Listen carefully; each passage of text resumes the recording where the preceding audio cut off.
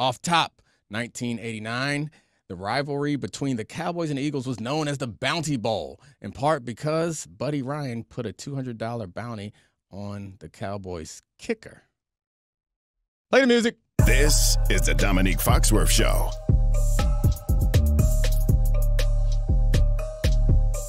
What up? Look, this show just got so glamorous, so fun, so Atlanta, so everything. Also a little sad because she's a Broncos fan. But other than that, it's been great. It's been great. The great Elle Duncan is here, so we're going to talk about a lot of football. I mentioned today that there should be a list of the 5 saddest buildings in the NFL. So today, when you're watching the podcast, I'll be on Get Up presenting that list. But when I said it, I didn't have a list. So I've decided to enlist my friend Charlie Kravitz and Elle Duncan to determine who has the 5 saddest buildings in football. Fun? Yeah. No fun. I'm so in on that. I love to hate things. Yeah, Charlie has called this the Player Haters Ball episode. I guess that makes him Buck Nasty. I don't know the rest of the people's names. Elle, before we get to that though, we first met a few years back. Yeah. You told me, like, you remembered me because you're a Broncos fan, and I started with the Broncos. And so whenever I see the Broncos having success, I think of you with a smile. Whenever I see them struggling, I think of you with a little bit of sadness. So talk to us about how this weekend felt for you. I honestly thought I didn't have anything left to feel. Like, we're at the part of the story, Fox, where we're saying things like, if we could just have a winning season, which is a total embarrassment. Listen, I knew you because you were such a huge contribution, to our secondary, but also the pride in my family of your role in the NFLPA. Like, that's how important football is to Broncos fans. And that's how important our players are. Like, legit, Charlie, like, meeting Fox, like, I was like, oh, I met Fox. My mom was like, Fox, like, we literally call him Fox. And I'm working with people and they're like, Dom. And I'm like, who the is Dom? He's Fox. That's how much we care. And you'll always be a Bronco to me. And we have reached the point where we're not in the lean years post Elway, where we just, we can't get off the playoff schneid, or like it comes down to the final week and Jay Cutler's it up, or, or we lose in the wild card round, or like Tim Tebow has like a win, but then the next week happens against the Patriots. Like, we're not even there. Yeah. We can't even just win games, Charlie. Elle, I got a question for you. If you had to, MFK, marry, love, kill your 3 quarterbacks, Jay Cutler, Tim Tebow, and Russell Wilson. Oh, no. Okay. Oh, man. I think it's pretty obvious that you marry Tim Tebow. Is it? Well, you can't kill him. Well, I mean, I'm pretty sure if you're not married to him, you can't do the other thing. I guess. I mean, I don't know. That's a tough one. I thought about it in the quarterback. That's what I was thinking. Yeah.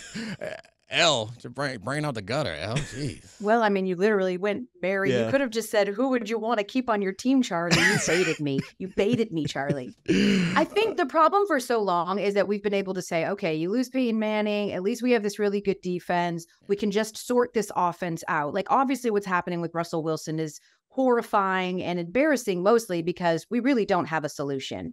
The solution is bench the guy, and then you're still eating $45 million a year. So, but he's not the only problem, though. But that's what I'm saying, though, Fox. That's why Sunday was so incredibly disheartening, because 70 points, bruh. And there was at least 20 left on the table. Mike McDaniels could have put up another 20. Would you? Bruh, he's from there. Like the cry, he was their ball boy, Fox. I've rarely been blown out. I've been blown out a few times. Charlie's gonna bring up the Orange Bowl, his favorite thing. But I imagine that it's worse to have somebody call off the dogs on you. I would rather you just keep I'm not a child. Don't you cool it. Don't you call off the dogs on me. Don't you, go keep scoring. Keep doing keep that same energy. I'm not a fan of that. And I know that it's insulting to coaches, but if I ever were to become I'm a 10-year-old flag football coach. Message to all the coaches I coach against. Run up the score. It hurt my feelings when you put in the bad quarterback. Don't put in the bad quarterback on me. Yeah, Keep I think playing. the funniest part about that was that they scored 70 points, and afterwards Mike McDaniel said they didn't run up the score. He's like, we didn't want to break the record. We didn't want to get 73. Break it on my... He's right. It is. It's so patronizing to do that. We used to do that in high school. We would play this team, and my coach would be like, these girls don't even have gloves. Like, this is, and they would have us do things like bat, switch hit, even though we weren't a switch hitter, or change. And I'm like, that is more insulting and embarrassing than just beating the brakes off of them. You understand that, right? Yeah, please beat the brakes off of me. Message to anyone who I compete with in anything. In my bicycle races to work, this is something you may not know about, but I get into bicycle races on the way to work. I be busting them people. One time I took a bad L. Don't slow down and let me catch up. It's a long story, L. I'll explain it to you off the show one time. Wait, you battle other cyclists or cars? Okay. No, cyclists. I battle. So on the bike path, this is the rule. When you pass somebody, this is a rule I've made up. If they pass you back, that's a challenge. It is. And yeah, right? And so it's a confrontation. Yeah, a couple weeks ago, there was 2 guys out there. I passed them. They passed me back, and these had the nerve to look back. They look back at it. I cooked Tell me them how my tastes. That's what they did to you. They tried, but then they were the tasters. I cooked them 2 spandex wearing losers and talked the whole way. And then the you just following talking to yourself? Oh, no. I was talking to them. Loudly. The cycling world. What does that look like? With your bummy tires. No, yeah, it's pretty tepid trash talk, but it's the best I could do. I just imagine you being like, on your left. No, I don't call out on your left. I don't do that because that's too cordial. I don't call out. I don't even have a bell on my bike because that's the rules of the road. My talk was more like, all right, let's go. Let's go then. Let's go. There's a lot of let's goes and pulling off and a lot of looking back at them as the gap widened. So you were the cyclist Taylor Swift, just like raising both arms, like, let's go. Let's go. I don't know what that means. Well, let me give you a reference that I think that you can use. Because our good brother Wesley Snipes gave us a go-to whenever you wanted to talk, but you don't know if the situation is appropriate. Always bet on black. Right? So next time when you ride by, just say always bet on black. My dad had a T-shirt when we were little, and I don't know where it is, but it was a T-shirt. He runs, so it was a T-shirt that said "Nothing behind me matters," and I never forgot that T-shirt. It was dope. I need to find me one of those. Nothing behind me matters, and I'm mad at you, Elle, for rescuing Charlie. I wanted him to sit in that awkward silence when I said I knew you knew. I knew you saw Taylor Swift in the booth with Travis Kelce's mom. We talked about it on Sunday. That's all right. It was still awkward silence. I like to create awkward silence. Oh, no. It was just your joke being crickets. But, Elle, I got to ask you one more thing about the Broncos. How you feeling about Sean Payton? No, seriously, how you feeling? Because, we know the Russ thing. Russ is more or less cooked. And he's got this contract, and they're probably going to bench him at some point so that they can cut him, and it doesn't all become fully guaranteed. But Sean Payton, talk about somebody who talked a lot of that dude talked endless amounts of before this season, and he got offensive genius pass torched by McDaniel. What are the vibes with Peyton? He had so much to say about Nathaniel Hackett. I was actually okay with that at the time. I don't care about these unwritten rules of we just don't say these things. We don't do these things. Certainly that all went out the window when it comes to Dion. Wow, those unwritten rules really go out the window when they want to talk about him and his program. So I didn't have a problem with that. I have a problem with that in the same way that I have a problem with Russ coming up with a catchphrase before he took the field. Let this play out a little bit before you start talking about the last regime and what they did and did not do. Because I also remember a regime that involved Vance Joseph being there, and there was a reason he got fired. Yep. Okay, so now we're over here sort of making excuses for 70 points. Well, 21 of that was this, and we left 21 on the table. He's over here doing math. He came in like a wrecking ball. He promised he was going to sort this thing out. He talked about other people. And now he has to sit in this, the worst loss that we've seen since 1966. I don't feel any sense of optimism. And guys, it has been really difficult to navigate sort of ignoring Denver. It's actually been really easy because for so long they were like the 25th worst team in the league. And now all we're doing is talking about them for being so historically bad. And there is just no end in sight. I got a confession to make. You mentioned Wrecking Ball, and I thought that you were about to go on a Taylor Swift song reference thing, which that's Miley Cyrus. Exactly. Fuck. That's the confession that I had to make. Is I mixed them up for a hot second. They're nothing alike. Well, they're a little bit alike, but nothing alike. I mean, no, a little bit alike. They're not. They're kind of like how Dennis Rodman and the guy next to Taylor Swift are like. We're not the same. Both the same complexion. The end. Should we get to our list? I wanted to ask Elle if she ever had a professional moment as embarrassing as what the Broncos had this weekend and what Sean Payton the had dose this of weekend. humility. Well, all the time, Fox, because people will come up to me and go, "I'm a huge fan of yours, Ellie." So almost daily, I'm reminded and humbled because no one knows my name. That's cool. Well, they know enough of it because I get this all the time.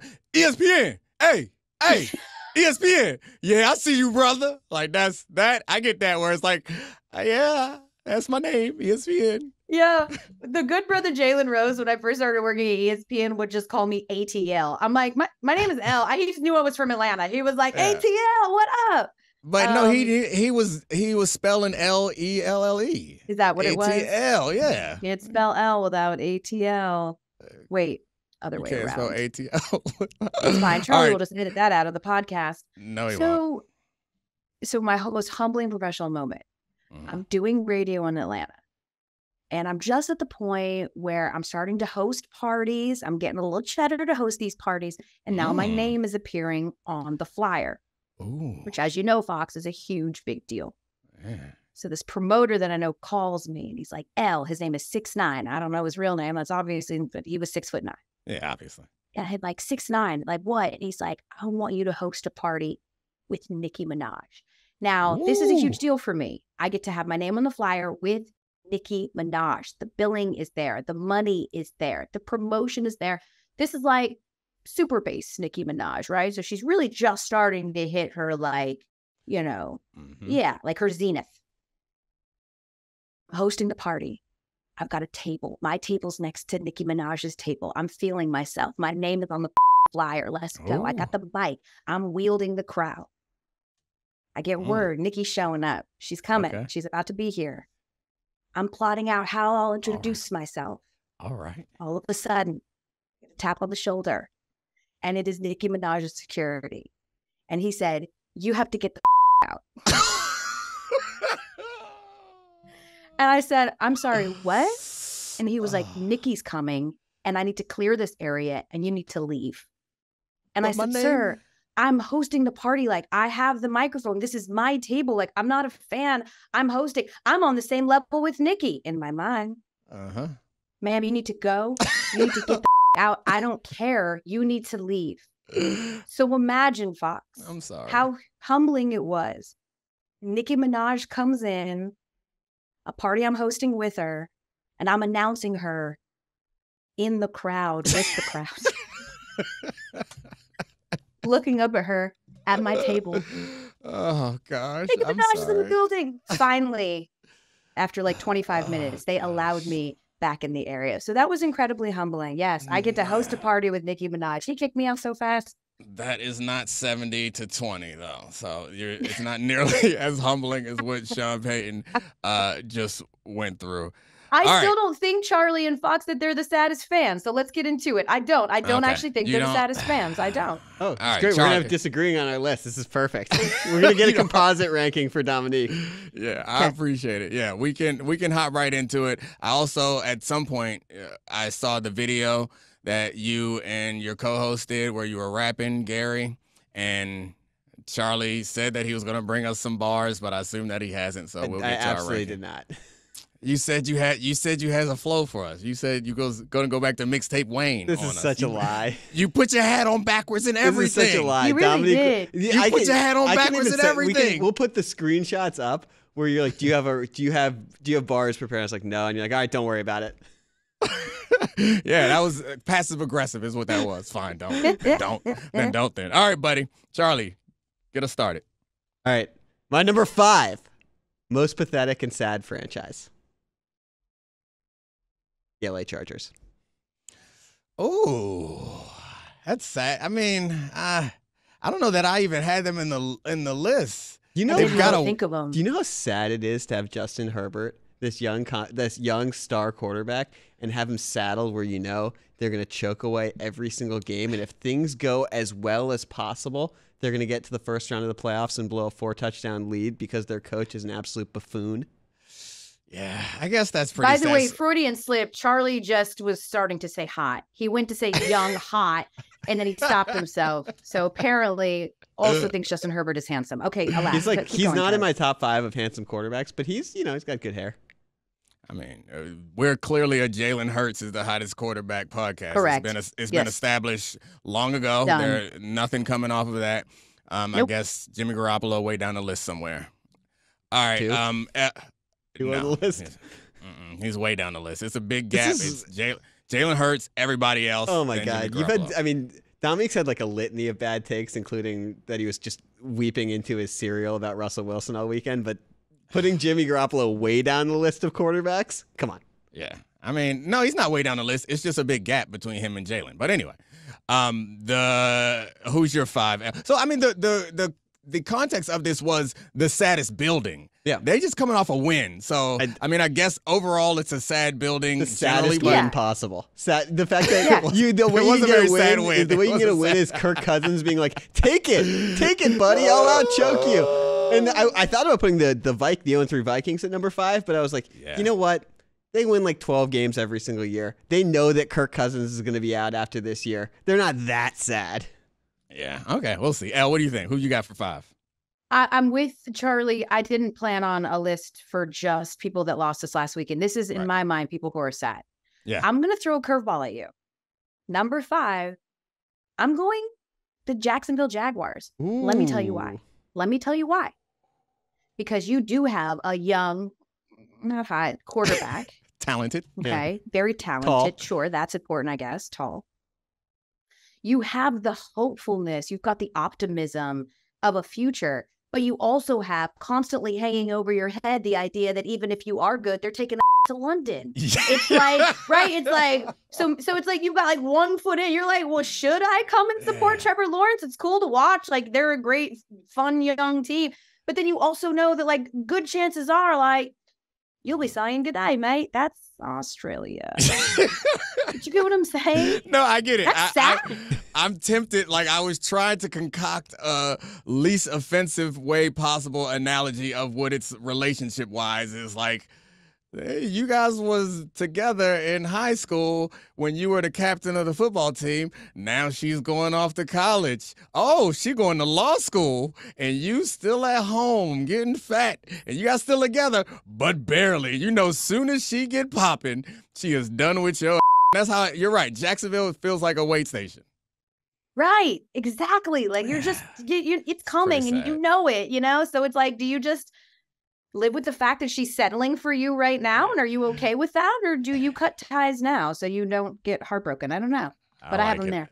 Yeah, I like that. That's fun. All right, Charlie, what you got? He played well this weekend, too. I thought he played poorly because they lost. I watched the game, and Trevor was pretty good. They had dropped balls, a lot of other mistakes, but he's still a hot young quarterback. He's had some tough drops this season. He had Zay Jones dropping 3 touchdowns in week 2. It's not ideal. I think he's thrown 1 touchdown in his last 100 attempts. It's been, they say sunshine, but it's been a drought. I love it. I'm using that too. If I make them my number 5, I'm using all this stuff. Thanks, guys, for doing my job for me. You got it. All right. Get up. Sunshine. But is what rain? What was it? I messed it up already. Drought. Oh, drought. So the drought. Speaking of the drought, Charlie, mixtape Wayne. I did love the Drought 3, sort of religious experience. Number 4 on my list, the Carolina Panthers. And there's a lot of reasons for them to be sad. Obviously, they're really bad. They're bereft of talent everywhere. Some of the talent that they've shipped around the league is helping like the 49ers offense be one of the best offenses imaginable. But also, they have to look at Houston and be like, we could have drafted that guy, and instead we drafted a quarterback who's as big as Cairo Santos, who we basically sat down and said, take a week off so we don't hurt your confidence anymore, buddy. And that's Bryce Young. And so I want to read you the Rookie of the Year odds, because it's Stroud at plus 250, Bijan at plus 275, Anthony Richardson at plus 600, Puka Nacua at plus 700, Devon Achane at plus 1,000, Tank Dell at plus 1,600, and Bryce Young at plus 4,000. That's the guy they took over all of the other top flight quarterbacks. The other two we already know can play. So they're sad. Yeah, and they had a team that we thought had a good offensive line last year. They also had a coach in Steve Wilkes who kind of made something good out of a bad situation in the interim, and they sent him away. And for Frank Reich, the offensive mastermind, and they are not masterminding anything. And, yeah, having to look across at C.J. Stroud is the guy you were talking about and know that you could have had him is pretty tough. That's a sad place, sad place to be. But there's still hope. What do you think, Elle? Who you got number 4? Yeah, I don't have the Panthers on my top 5 just because, again, like they've got some hopefulness. And honestly, the Panthers have always just sort of stumbled into any success. Like no one thought Jake Delhomme was going to be a thing. And that was fun for them for a while. And then it was like, oh, Cam Newton, like that's cool. I'll ride that for a little while. I don't think they care enough to be sad is what I'm saying. I'm going to go macro again with number 4. Okay. The Browns. And let me tell you why. They're in my honorable mentions. This is a great pick. Right? We all know their history. They have all the fumble, the drive, the does.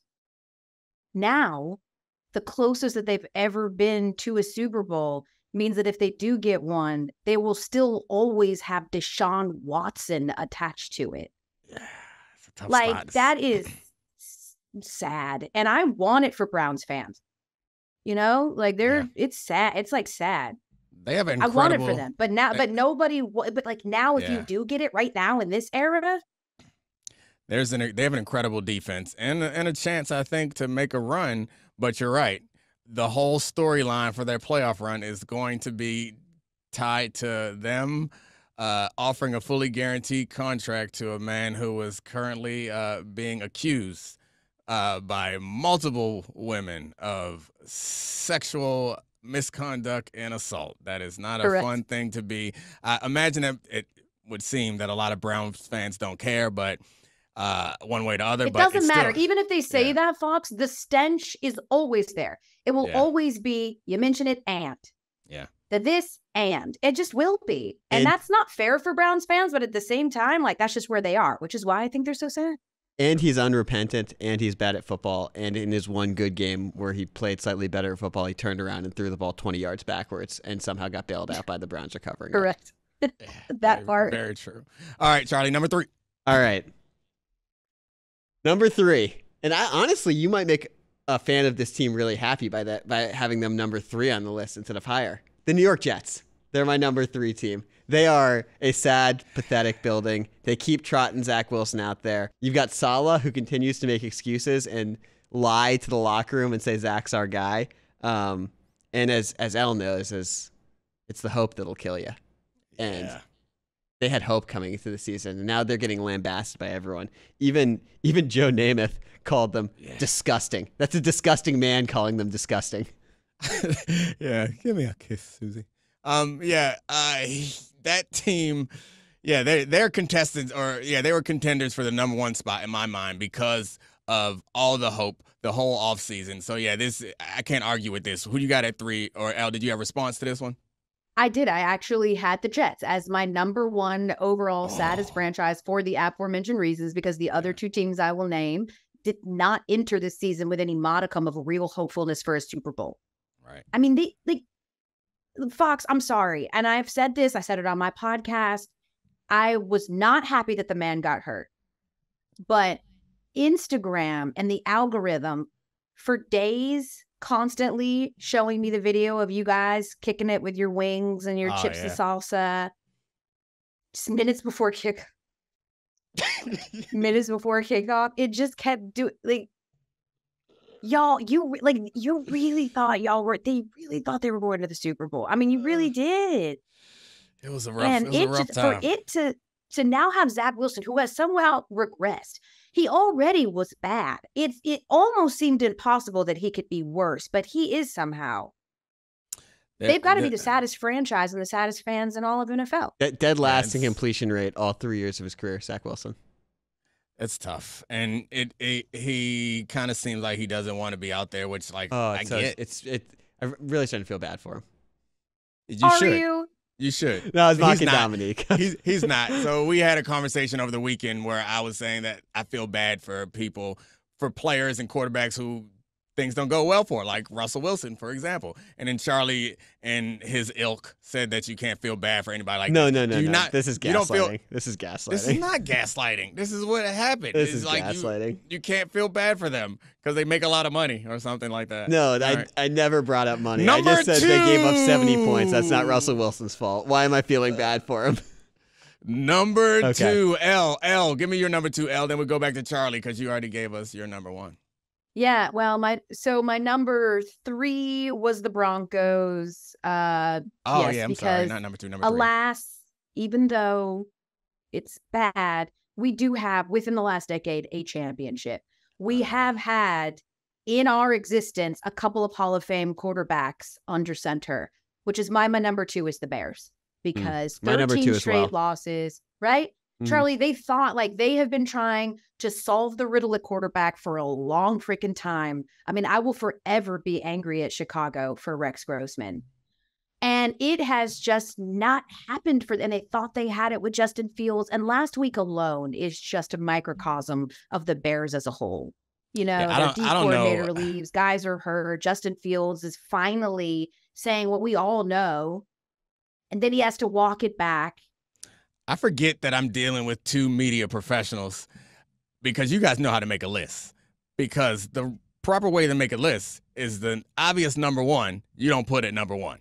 Because how could you argue that any building is sadder than the Chicago Bears building right now? Well, we'll get to that. We'll get to how we'll argue it. The only argument for that is the Bears have 2 draft picks that look like they're going to be high. And hopefully that if they do get the high draft pick and could get Caleb Williams, hopefully he says no thank you and stays in school because all that the Bears have done is fail their quarterbacks and ruin things. And they got a coach who is being accused of or there are rumors of him doing ridiculous things. There's nothing to be excited about there. They sent away an all-pro middle linebacker to then spend that money on 2 other middle linebackers who aren't that good. They passed up on Jalen Carter, despite the fact that they run a system that is centered around having a player like Jalen Carter. It's hard for me to understand how any other building has less hope and is sadder than them going forward. You know why, Fox? Because Matt Ryan didn't deny coming back and playing for the Bears, and he did that for the Jets. And when Matt Ryan decides to stay in the booth and call Bears Broncos over coming back and finishing his career, you're the most pathetic team in the NFL. All right, Charlie, who do you got? I would like to point out, by the way, the Bears lost by 50. Sorry, the Bears are 3-point underdogs to the Broncos, who lost by 50 last week, which is just wild. Justin Fields 5-23 as a starter. 66.7 passer rating over that time is 31st in the NFL. But I put them at 2 because of the picks, because they have the Panthers pick and their own, and it's the same thing that we thought the Cardinals. By the way, I love that we all left the Cardinals off the list. Those immoral Cardinals who we thought were tanking are actually going in the right direction. Happy building. Probably happy because Kyler's not playing. But the Bears were 2 for me because I had to put the Broncos number 1. And the reason I did that was not to troll Elle Duncan, but it's because we're talking about the future. I'm sorry, Elle, you don't have one. You're stuck with hopeless. 5 more years of Russell Wilson's contract. And it's like the Broncos right now are ironically, because it's a Shanahan running San Francisco, they're the anti-49ers. They're paying all of their money to someone who can't play at the quarterback position. and they can't build a team around him because of it. Because the defense took 10 steps back. They obviously traded Bradley Chubb last season, and things are falling apart. And they might not even have an offensive genius coach anymore. We see this with coaches where the game passes them by. It's obviously too soon to tell with Peyton, but they might regret that investment too. And so overall, like, it just might just be a decade of sadness. You might be right. Yeah, my dad, I had to remind my dad yesterday, he's actually born and raised in Denver, hence, part of my Broncos love. And he said, it's impossible to watch. So at the very least, keep losing. We get a high draft pick. And I said, Dad, they don't even have their first round pick next year. And he was like, and then he was back to remembering that there is no hope. And but again, Charlie, I will argue that the only reason that the fan base is not the saddest is because we still have some recent history of success. Like, we were for many, many years America's team. We were, when Peyton was there, we were America's team. Like, it was the team. We have that within the last decade, and those other teams do not. Yeah. And there's no hope in sight for Chicago just because of their history with quarterbacks. And for the Jets, literally all of their hopes hinge on a 40-year-old Achilles being able to heal in time to come back and somehow salvage this contract. I just don't. Yeah, I don't think it's good.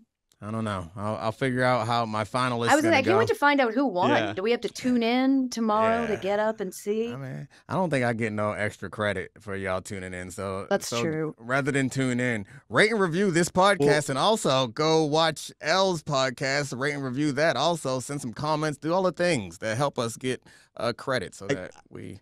I gotta ask you guys one thing before you totally wrap it up. Are you more excited to watch Dolphins Bills or Bengals or Broncos Bears this weekend? Because we watch football together. I cannot wait to see Domonique weeping on the couch with a box of tissues, being like, "I feel so bad for both of these teams." It's Elle. I'm sorry. I hate to expose you to these people that I work with who have no feelings or no emotions and think that anyone who's had any success in life can never be sad about anything. So, Elle, if anything ever goes wrong for you, they're not going to care about you. They're like, no, but Elle got her own show. So, whatever. She'll be fine. She'll be okay. Yeah, exactly. Monsters. She'll be fine. What do we always say? They can dry their tears with those stacks of money. Like that matters. That's what these people do. They sleep on stacks of money. I do, though, before you wrap, have to ask you something, Fox, if it's unique to you. Oh, what's that? Is that I got one of them little pick combs. Yeah, I know. I got it. Yeah. Same thing. I use it. What do you find to be more egregious? Because I am debating which of these grievances should go in taking the L. The idea that the Bills tried to troll the Commanders of D.C. by tweeting at them a crushed Cannibal Bay, which of course is incorrect because that's Baltimore. Or is it more egregious that the Colts trolled Baltimore by showing an Alaskan crab instead of whatever the one is that Baltimoreans. Yeah, what's Baltimoreans? I'm from Baltimore. It's a blue crab. Mm-hmm. Yeah, I think it's more egregious, the Commanders one, because it is. I live in D.C. now, and I grew up in Baltimore. And when you're really close like that, there is nothing more insulting than to be mixed up with that very close. So, the Baltimore. This is a hilarious rivalry. Please educate the people on this. It really is. Yeah. Baltimore got confused with Alaskan crab. Baltimoreans don't really care about that. If you had said, your music is trash and then played go-go music, Baltimoreans would be annoyed and irritated and frustrated. Charlie grew up in D.C. also, so he understands the ridiculous rivalry. But I think it's much worse to say to the nation's capital, Chocolate City, filled with its own culture and everything that it has, to be like, you know what? Y'all ain't nothing but some Old Bay sauce when it has nothing to do with them. Also, Buffalo, home of the Buffalo Wing. DC, home of Mumbo sauce, Mumbo Wings. There was your troll job. Yeah. nobody knows about mumbo sauce. I guess not the except for people in DC. demographics of Buffalo as well. Listen, as I said, whoever is Buffalo social media that got that wrong probably lacked the seasoning to get it right, if you know what I mean. Definitely did. That is a fantastic way to end. I didn't even know that they did that. That's embarrassing. Well, speaking of embarrassing social media, my social media team, who runs my social media, just picks on me all the time. That's what they do because they're. But, oh, you have a team? A No, social media team? You know what? It's, Stars. They're just like us. I don't. I just call them a team. It's the same people that produce the show. You got to make it sound bigger. Fake it till you make it, Elle. Fake it till you make it. Anyway, thank you so much, Elle Duncan, for joining us. We have to do this again sometime. You have to have Charlie on your podcast when his bars are ready to spit. Yeah, please. And thank you, Charlie, for hosting or helping or whatever, being a general jerk. Thanks, Brian, Kevin, Ethan, Megan, Serafina, Rob, and Podville. You guys are the best. Bye. This is the Domonique Foxworth Show.